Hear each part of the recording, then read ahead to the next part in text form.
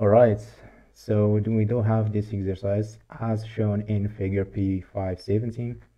This figure, a reversible power cycle receives energy QH by heat transfer from a hot reservoir at TH. And rejects energy QC by heat transfer to a cold reservoir at TC.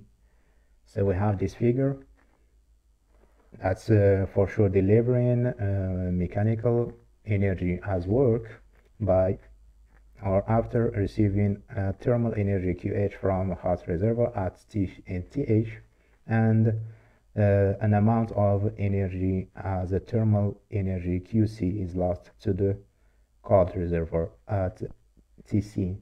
So for the first question here, if TH is 1600 Kelvin and TC is 400 Kelvin, what is the thermal efficiency? So for A, we can see that efficiency though would be equal to the TH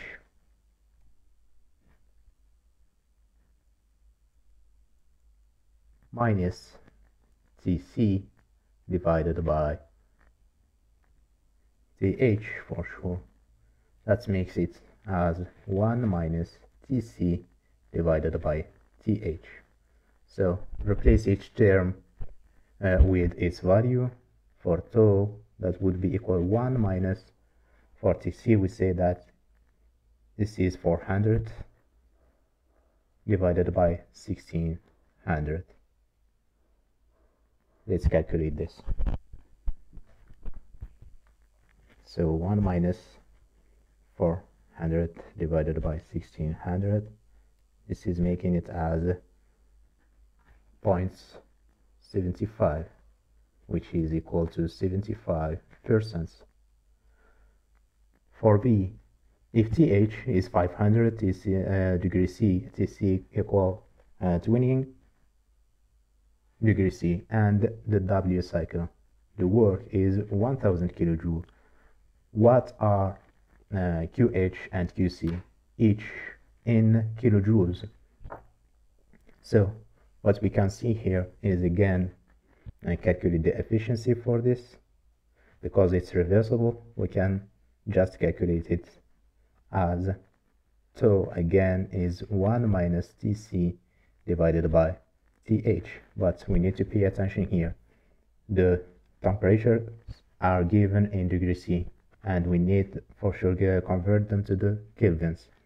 TC is equal to 20 degrees C. Let's make it as 20 plus 273 to convert it to the kelvins. So the result here is 293 Kelvin. The same for TH. This is 500 degrees C. This is 500 plus 273.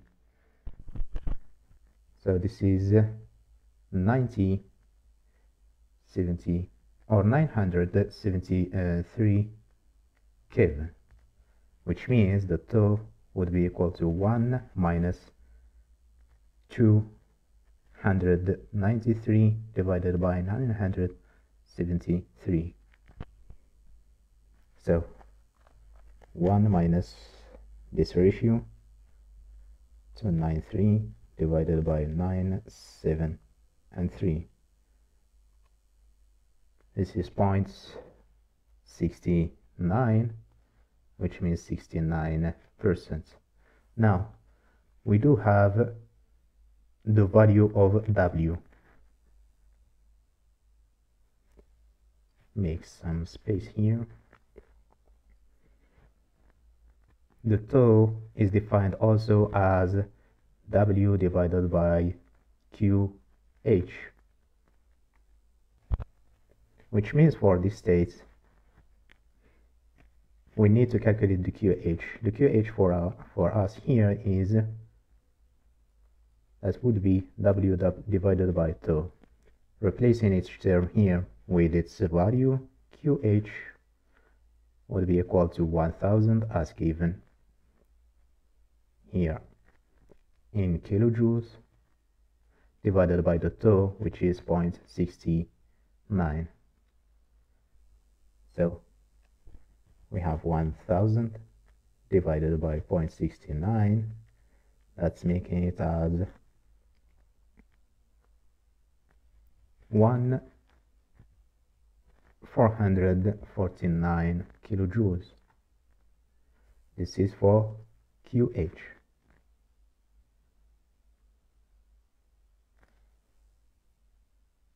Now for QC, we have also W is just QH absolute value minus absolute value of QC. So QC would be equal to QH minus W. QC here would be equal to 1449 minus 1000. So QC would be equal just 449 kilojoules. That's what is lost to the surroundings as thermal energy. This is for B. And for C now, if tau is 40% and TH is 727 degrees C, what is TC in degrees C? So let's move here.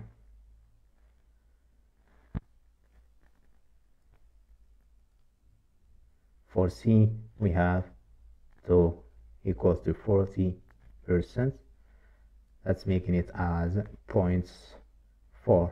This is the value of tau. We do know that the expression of tau is 1 minus Tc divided by Th. Now we have the value of the Th as degrees C. The tau would be equal to 1 minus Tc divided by 727, but we need to convert it to the kelvins again. This is 273. Let's calculate it. 727 plus 273.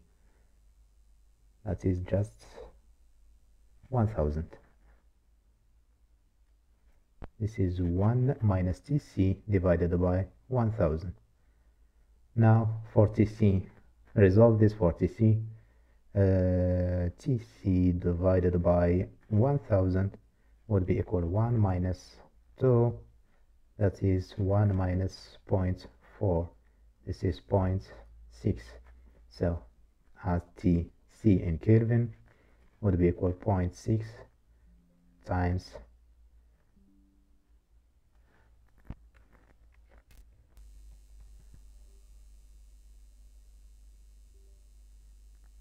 1000. So 1000 times 0.6, that's quite easy. This is just 600 Kelvin. So we asked to find the Tc in degrees C. It's quite easy now to convert the Tc to the degrees C. Tc is 600 Kelvin. That will be equal to 600 minus 273.